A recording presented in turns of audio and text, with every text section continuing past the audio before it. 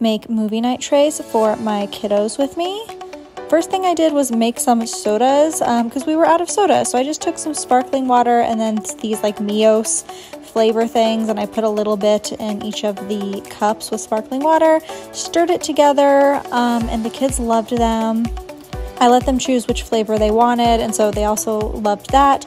And then they went with me to the store, picked out their own candies, and so they picked Twizzlers, Dots, Gummy Bears, and Airheads. And so I put a little bit in each tray.